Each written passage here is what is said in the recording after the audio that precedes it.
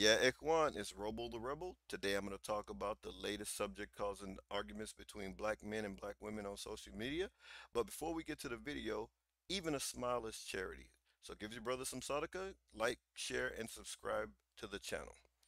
So today's subject is that black men and black women arguing over on social media is about a tweet from that a woman seemingly posted about her baby father, and it concerns his son. And let's get to the video here. So the woman posts a video.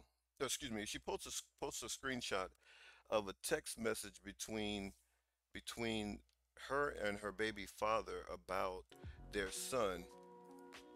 And the text message reads, and as you can see here at the top, she has him listed as a contact, semen incubator. So she calls her baby father a semen incubator. Okay, so keep that point in mind. So the text message starts off, and it looks like it's coming from the brother. I just told my son to get on the game so we can play Call of Duty, and he said you took it. Yeah. Why? He responds. Then she responds, cause he wouldn't let his brothers play with him. The brother responds, it's his game. He doesn't have to let them play it. She responds, in this house we share, so yeah, he do. The brother responds, that's crazy because you got 4 kids and none of them share the same daddy. Give my son back his game so we can play. Then she says, bye, Rich. So this was causing arguments back and forth all over social media, Twitter, Facebook, so forth, debating who's right. Who do you side with, the mother or the father? So it seemed to be split down gender lines, of course, as always. Most women siding with the mother, most men siding with the father, right?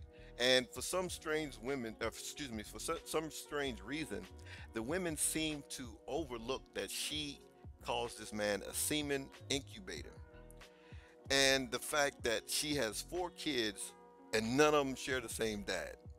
So lots going on in this particular text message here. So the women seem to think that the woman was right because the young man should share his game with his brothers or his siblings, and that it's her house, and the father shouldn't buy that game um, with other kids in the house, and the young man should share it and so forth, right?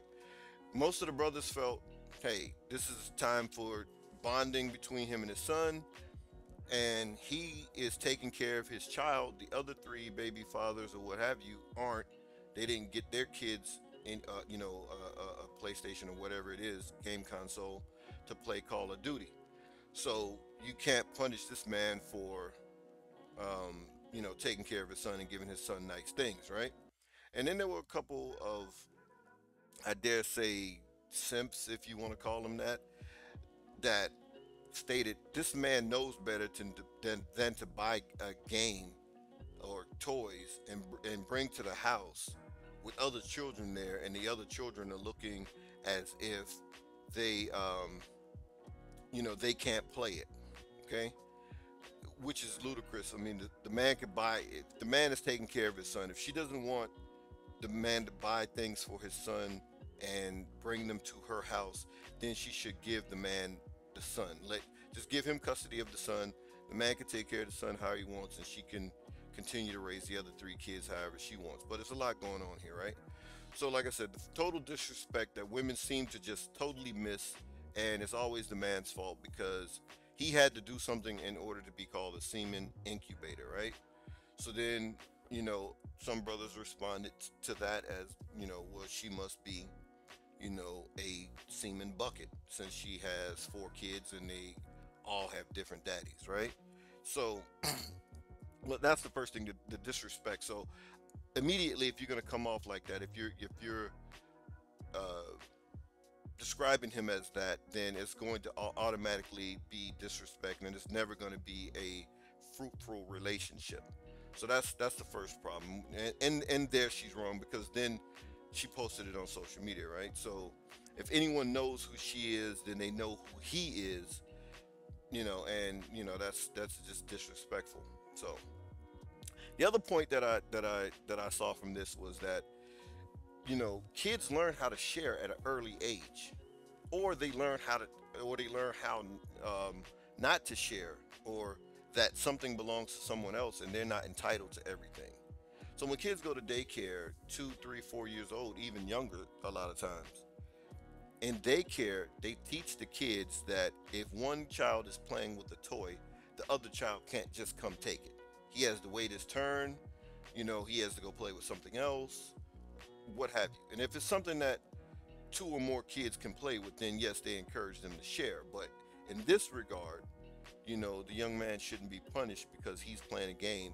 Maybe the young kids are too. I mean, there's a lot that's missing, obviously, but maybe his brothers are too young to understand how the game console works, and they may break it.